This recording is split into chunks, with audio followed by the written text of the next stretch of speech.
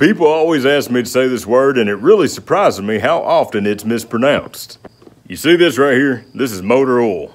Ain't no oil. I don't see where people get that Y in there. There ain't no Y in the word. It's O-I-L.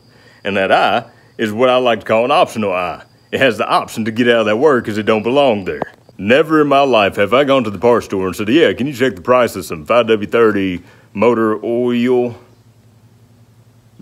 Doesn't even sound right. Motor oil. Yes, can you check the price of some 5W30 motor oil? That's it. That's it.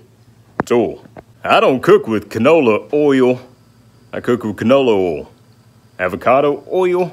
No, avocado oil. It's easy. Drop the I. There ain't no Y. Oil.